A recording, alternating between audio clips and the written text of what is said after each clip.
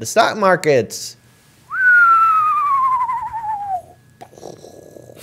Like that little special effect. That's a good way to put it. All right, so, you know, it's still going down. It's all because of Covfefe 91. That's right. I'm going to try and outsmart YouTube. But as it stands right now, you know, Also oil. Yeah, you know, that is true too.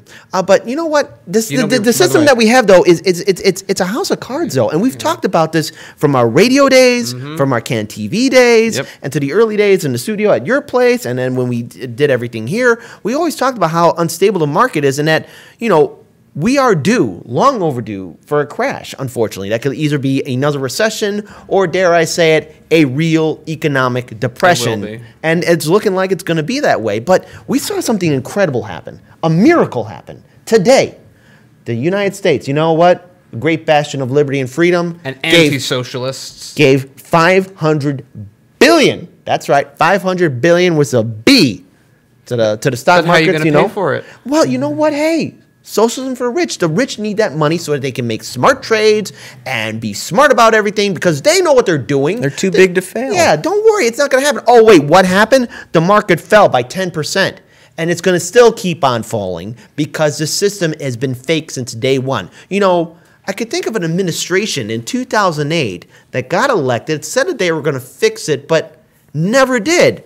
Oh, wait, Barack Obama and Joe 3033003 whatever were the ones responsible for it. They said they fixed it. They thought they fixed it. What they did was kick the can down the road.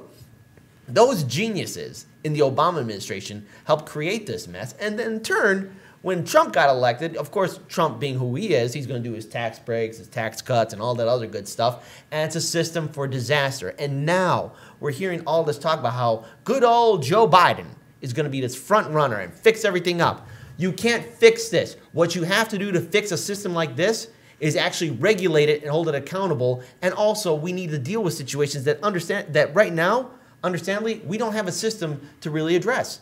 Covfefe 91 is a real threat.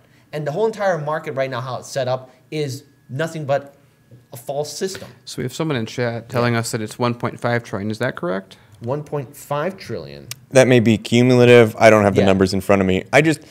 It's almost like if you tell, you know, that the phrase too big to fail. Yeah. If you tell an industry that it's too big to fail, don't you incentivize them to be even riskier? Don't you incentivize them to do the same mistakes all over? Yeah, again. to do the same thing again because, you know, you're just going to get, I mean, if everything goes wrong, the government's just going to bail you out again. And what's his name? Dylan Ratigan made an excellent point on stage with Jimmy Dore a while back that one of the provisions of Glass-Steagall that people don't often talk about is that, and we've talked about it on the show before, but they've basically removed the requirement for banks when they hit financial stumbles and they need the government to give them money.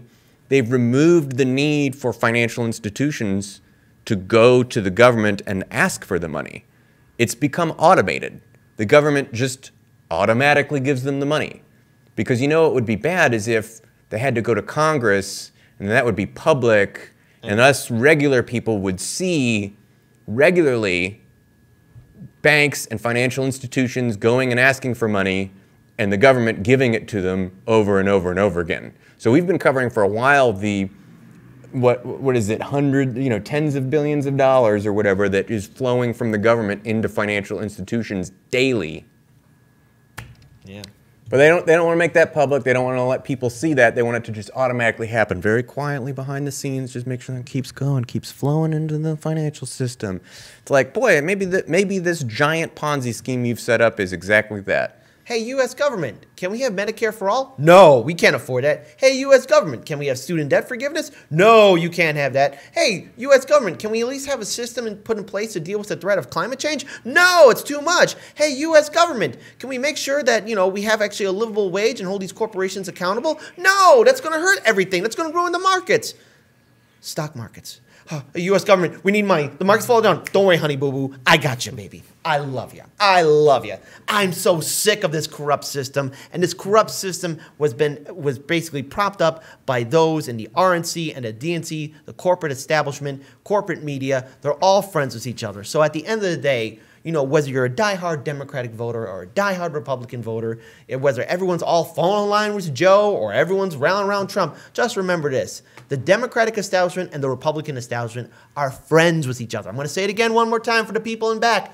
They're friends. And with this market falling down, crashing as it is, the DNC and RNC are going to protect their constituents. No, not you. Not the person that's going to get hurt by this. They're going to protect their friends in Wall Street, the banks, the corporations, the lobbyists.